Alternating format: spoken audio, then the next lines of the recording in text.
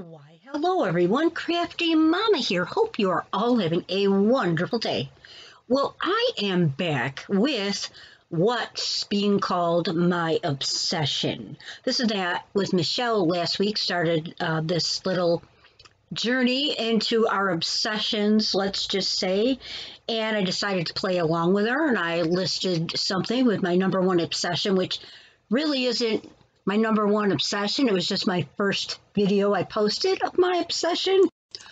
Let's just say I have bigger collections than the item I posted as my number one obsession, sad to say. But I'm going to show you something that I didn't even realize. I don't even know if it's an obsession. It just hit me that I have a lot of a certain thing here. So I'm showing you this weird item. Some of you might know what it is. Some of you might not. I'm going to tell you what it is in a second. It is a ribbon magic bow maker. You might have an idea of where I'm heading with my week 2 of my obsession. Yes, it's ribbon, folks. Here's some of my ribbon collection. This is an Offray wide ribbon. It has flowers on it.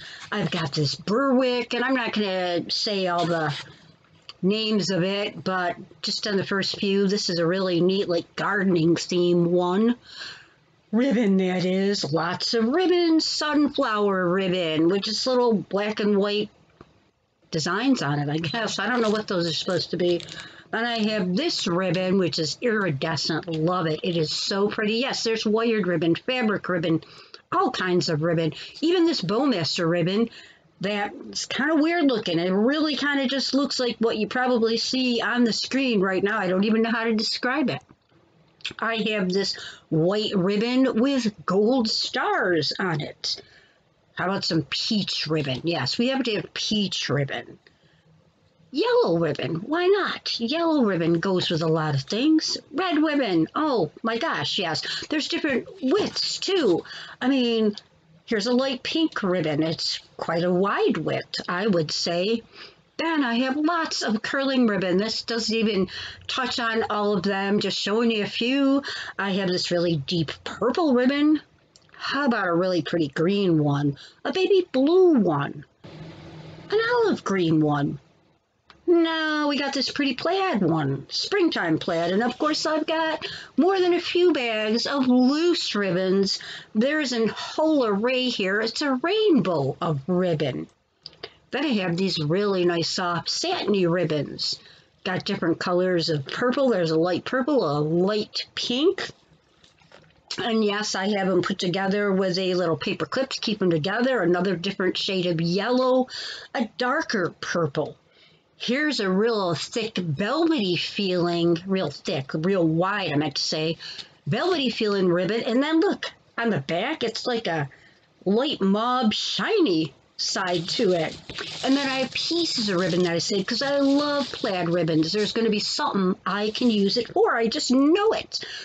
How about a red and white Swiss dot ribbon? This is my favorite orange ribbon. I'm almost out. I'm going to be sad when it's over. And then here's a very sparkly, shiny, this is actually ribbon. It's black, sparkly ribbon. Who'd have thunk? And I have sparkly gold because I love sparkly, shiny things. There's cupcake ribbon. How about just a cute flower one? Maybe a tree one. I love trees. It'll come in handy. How about this brown one with orange little threads going through it? Here's a beautiful white floral ribbon. Looks like it's stitched, but this is actually printed on the ribbon. And even this black one with these iridescent flowers on it, super pretty. Again, it's printed on the ribbon. Here I have butterflies themed. Love my butterflies. And here I'm plaid crazy. We've got this plaid. We've got the black and red plaid. We've got the Christmas plaid. How about them Thanksgiving ribbon? This is so cute. It's got so many things on this ribbon. Minions! Yep, I love me some Minions. They just cracked me up. I don't know what I'm going to use it on, but I'm sure I'll find something. Here's my favorite ribbon I bought.